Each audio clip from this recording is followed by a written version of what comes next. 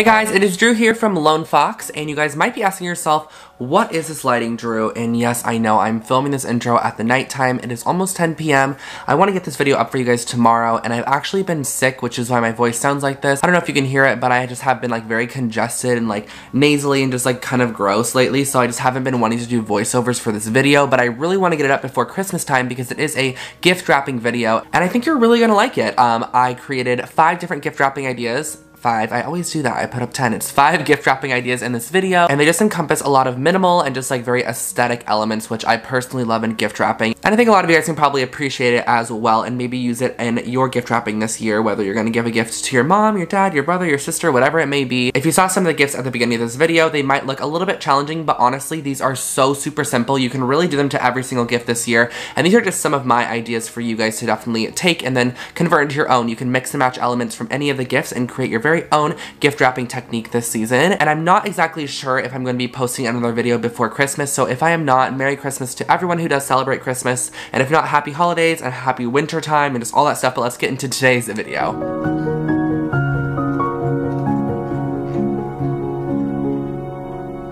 First up is this super cute custom wrapping paper, and I just used a potato and we were creating a potato stamp. Yes, a stamp from a potato. And you're just gonna cut a potato in half, draw your design out using a marker or a pen. I opted for a star, but last year I actually did a tree. I did this same technique on a gift that I did last year, but this year I wanted to use a star. And then I used a little X-Acto knife, but you can use a kitchen knife if you have one. Just be very careful if you don't know how to use a knife, or if you just don't want to cut yourself, have an adult do it or something like that. So I cut out the star shape around the edges, and basically you're just going to want your shape to be the highest point. That way when you apply your paint or your ink or whatever it might be to the center of the stamp, it will stamp on there. So I cut out quite a bit around the edge of that star shape and then used a paintbrush with a little bit of black paint, and I just painted it on the stamp. And the potato is actually like pretty juicy, so it actually kind of creates a watercolor effect because some juice will come out of the potato. The potato will juice on your wrapping paper, which is totally fine, and I think it looks really nice like that. I think it looks a little bit more organic and handmade. And then I just use a flat edge paintbrush, the same one I applied the paint on with, just to touch up those edges and just give it a nice clean finished look. And I repeated the process on my entire piece of white gift wrap. And if you're curious as to where this gift wrap is from, it is actually from Paper Source. They do have both white and just like the craft colored gift wraps. I know I get that question a lot when I do videos like this, and I wanted to also go in and just clean up those edges one more time quickly using the edge of my paintbrush.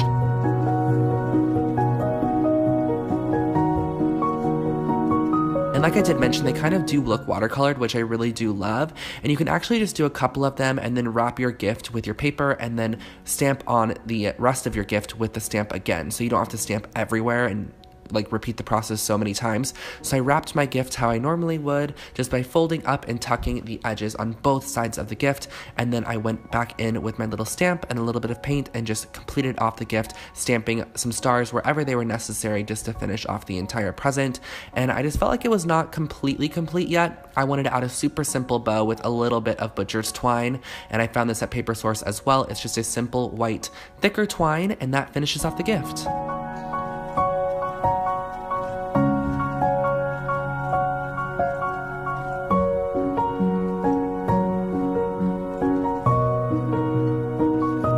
This next gift is a little bit more rustic, but I do love that look, and I started off with just a little bit of craft wrapping paper, and essentially craft is just kind of like a recycled brown looking wrapping paper, which I think really adds that nice sort of like Pinterest vibe to your present, which we all know and love. And I just wrapped the gift how I typically would. This was a shaving set that I'm getting for my brother, so this gift was actually a real one. You'll see what I mean by the end of the video.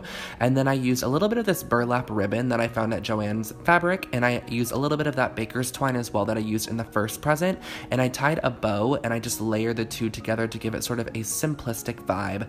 And then what I did was use a little sprig of pine that I found. Well, I actually got it in a PR gift from a company, and I decided that I was going to repurpose the PR present rather than have it go to waste and wrap some gifts with it. So I pulled the bow and the pine over to the right side of the gift, and I added on this little pine cone, which was also in the PR gift, and I just glued that onto the center of the bow, and that finishes this one.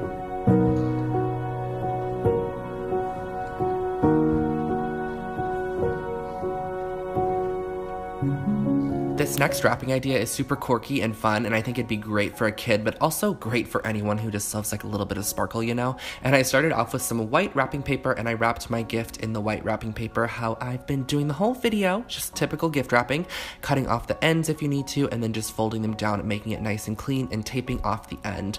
And then once you have that done, I use a little bit of just liquid glue, and I kind of created a cluster of glue over on the right-hand side because I poured on some gold sequins, both circle-shaped sequins and star-shaped sequins, and I just put these on the right side of the gift and just made sure that then I cascaded some out. So I did a couple dots of sequins here and there and just kind of created a cascading effect from left or from right to left, and you'll see what I do to really finish this off in a second here, but I just added those on there. And then once I added all the sequins, I used a little bit of gold paint and I watered it down and used a paintbrush to splatter on the gift some gold dots, which are going to fill in all those open gaps in between the sequences and just make it look sort of like a kind of like galaxy, but not galaxy at the same time. And then I used a little bit of twine that has a gold string running through it. And then on the left side, because I thought it looked a little bit bare, I just added To Mom from Drew, which finishes off the left side of the gift. And that is the completed sort of galaxy inspired present.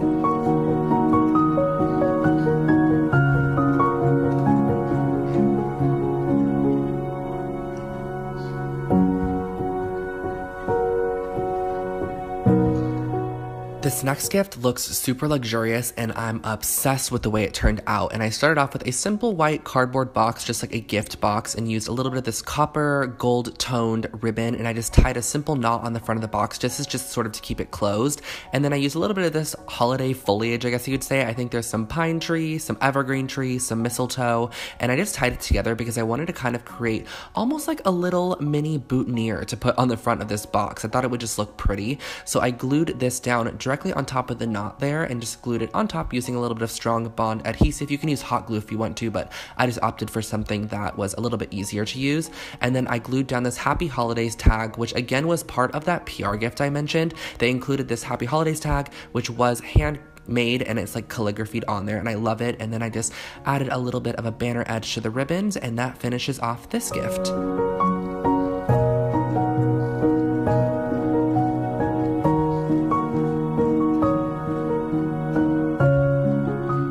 Lastly, I also wanted to create a gift with a bag because it's definitely an easy way out, but we all do it, we all know it, and we all love it. So I started off by taking this ceramic ornament. I found it in the dollar section at Target, and I'm kind of making this a 2-for-1 gift, but I'm going to customize this ceramic ornament because it's just a simple star. So I decided to write my brother's name on it. I'm actually gifting him a pair of socks in this container here and a little keychain.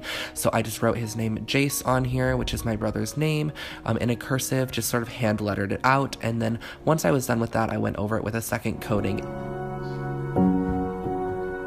And then just a couple of dots all around the outside of the word Jace. You could do little dots, like little scallops around the edge, a border if you want to, whatever it may be. And then I added my own string to the ornament. That way, when I loop it on and string it through, I can then tie it on to the actual bag with a little bow. But when you untie the bow, you can then recreate this into an ornament to hang on your tree year after year. So it's kind of like a little memorabilia as well, which I do love. And I just put a candle in here because I don't want him to see his present for now, with a little bit of this cute gift wrap that I got at World's Market. I think I shared it in one of my past videos. And that finishes off this gift. I just added a little bit of evergreen tree just in there, sort of popping out to give a little bit of life, and that finishes off our last present.